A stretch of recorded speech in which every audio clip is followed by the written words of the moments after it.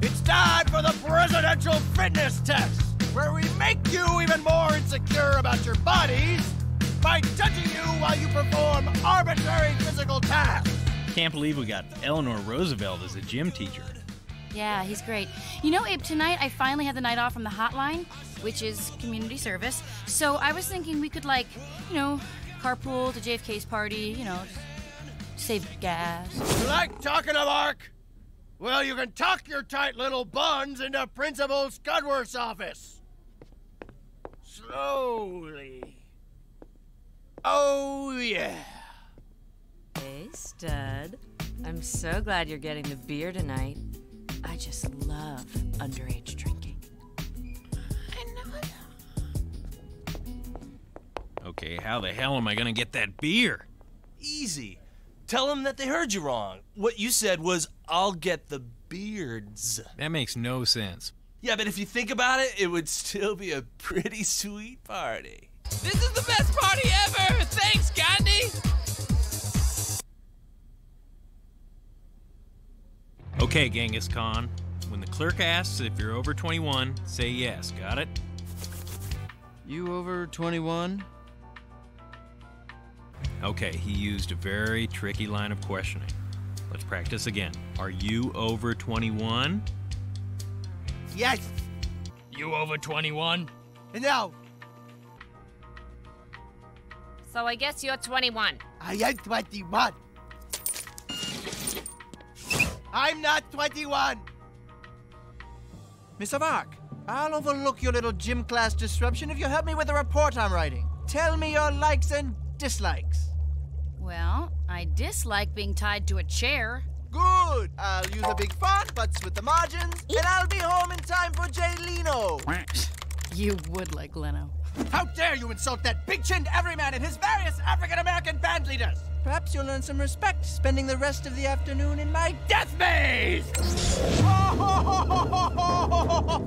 Oh, this is useless. I need to observe the teenagers in their element. I will be Diane Fossey, and they the gorillas. But where can I find the mist? Attention, students. JFK will be having a huge cake tonight. Students only! That is all. You seem to have this compulsion to nail Cleo. What do you think drives this desire to act overly macho? Well, it's my foster parents. You know that show, My Two Dads?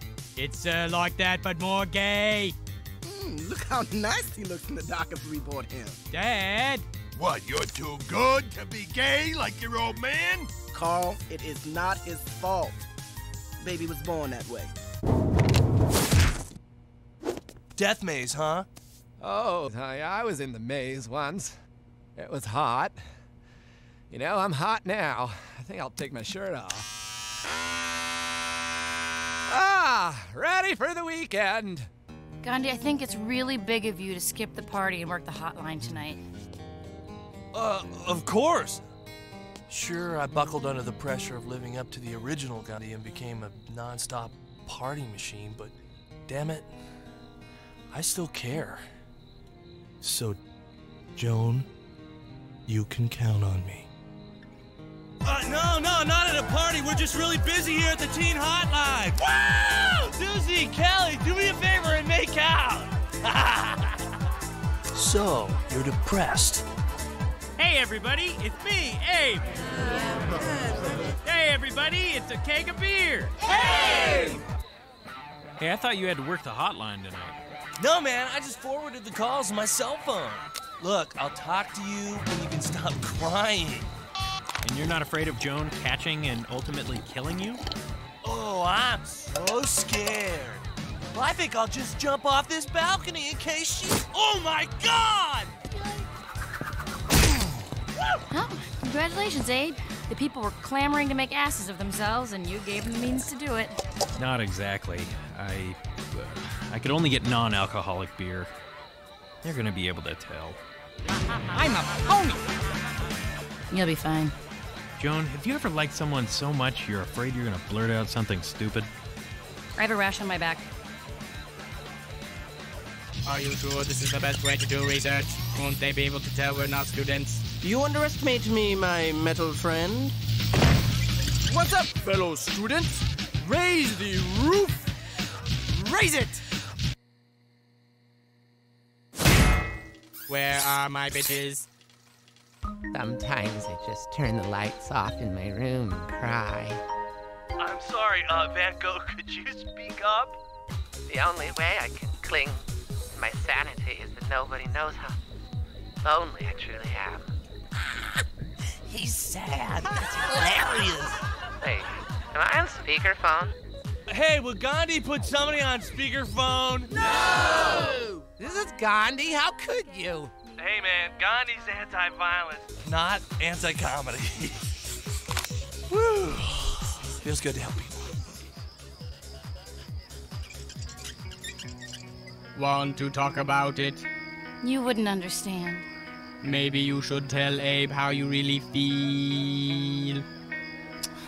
What good would that do?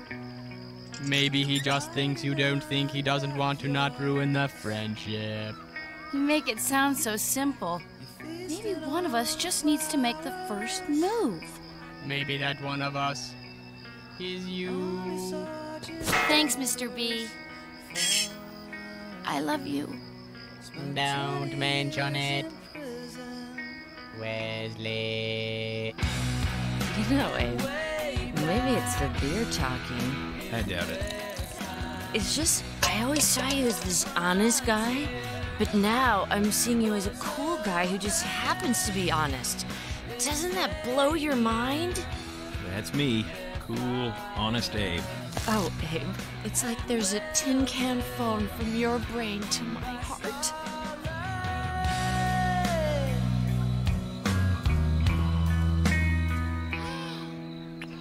But your taste still lingers on my lips like it just lays down upon yours, and I start. That no good cheating tramp.